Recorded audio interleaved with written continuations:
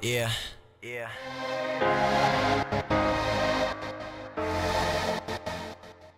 Yo guys, Phil here, and today I want to bring you another After Effects tutorial.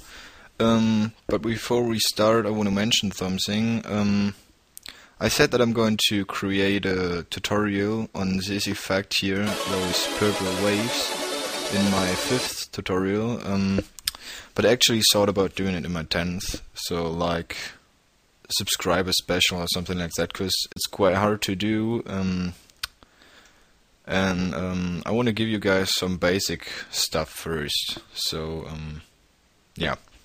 Okay, what we are going to create today is something most of you have probably already seen. This one is my today to create this window. To this window you can add pretty much everything: intros, game clips.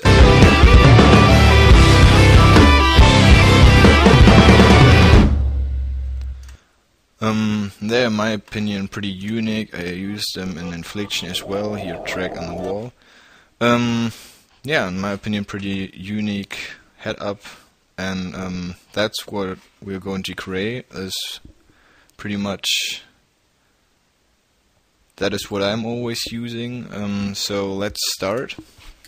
First of all, we want to change our view from without those save things. I'm not sure what it's called in English, but just choose the top one. Select it, and now what you have to do is select your mask tool and just mask around here. So I'm going to start from here to here, and if you want a straight line, be sure to hold Shift and click. And I guess it was here. Yeah. Straight line. Here. Here. You can actually create it on your own. It's up to you which from you want it to have. Please don't copy mine. But it's up to you. Yeah, probably here. Here. I'm not going to do this perfect, but for your window you should do it as good as possible. So like that. Okay, that looks that looks really bad. Pretty sure I didn't do it like that. Oh. Oh. Okay. I'm going to fix it pretty fast. Delete it. Change it like that. But as I already said, it's up to you how you do it. I'm doing it this way. So yeah.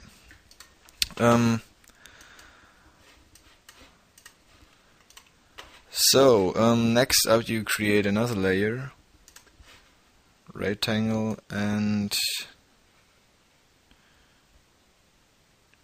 create a new mask, pretty much like that.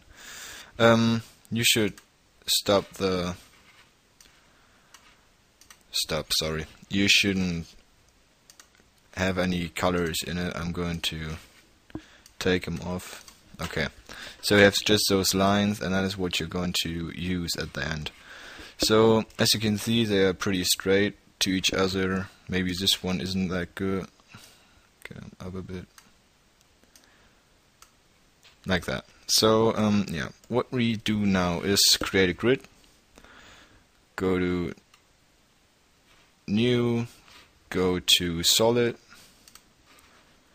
hit OK, and now we are going to Effects. I guess it's Generate, yeah, and Grid. Germans is Raster. What we're going to do with this grid, that is what I do. We just scale it down. So hit S on the keyboard, scale it down, about that. Now we just change the side of it. Fuck, wrong one, sorry.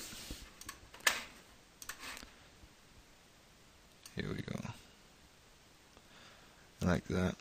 And we have to untick it here because that might be confusing with it. So like that. Looks pretty similar to mine. Just moved it. Good. And what we're doing now is choose our mask tool again and create another mask for names or anything you wanna have in it, like that.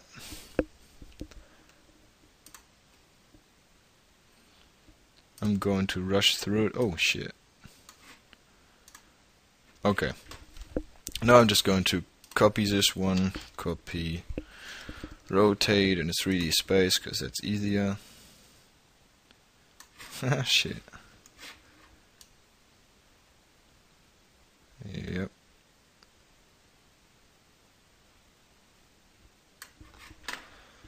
Now I just have to drag it down and perfect. Oh shit, I forgot to copy. Shit. Duplicate, I mean duplicate, not copy. Now change this to 0. And we are fine.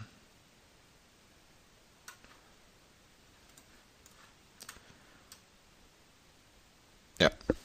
What you can do now is you can create a text, add a text to it, saying, like I did in mine, fiddle. Change the font for sure. Yeah, now you can track this in a 3D space with an intro in it or something. I'm just going to add an intro.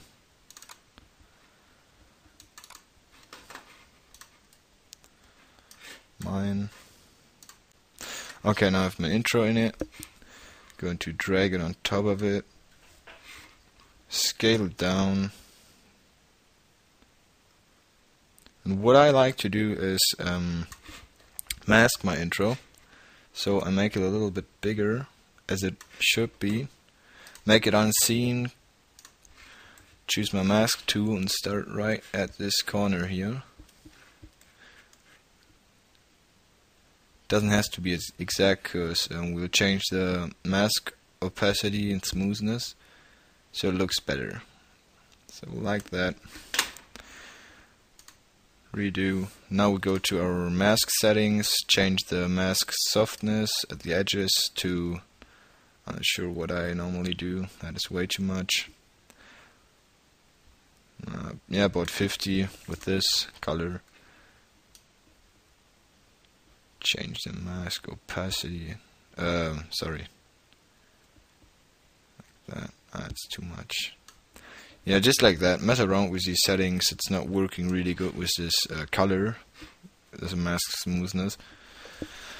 But you can take down the opacity, mask opacity, or just put it right under the grid and change the opacity of the grid. That's what I prefer to do. Hit T on the keyboard, change it like that. And now, as you can see, here's my intro with a little grid in the background, smooth on the edges. And what I added to my window is here those custom spinning icons. And you can do them by yourself, but I did some, but then I found out that I have a head-up display pack where I can just take them out and add them to it. So I'm going to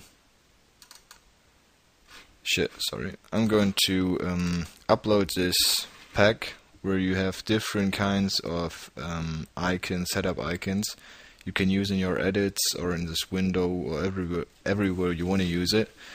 So the link for that will be in the description. Hope I could help you. Be sure to request, like, comment, subscribe if you haven't, and if you see the sun, be sure to go out, shut down the PC, and give a fuck about YouTube. No, just kidding. See ya. On Facebook, Twitter, YouTube, this ain't fair. House burning down, but I don't seem to care 'cause I'm stuck on a computer with a million things to share. Stuck in my computer, glued into my chair.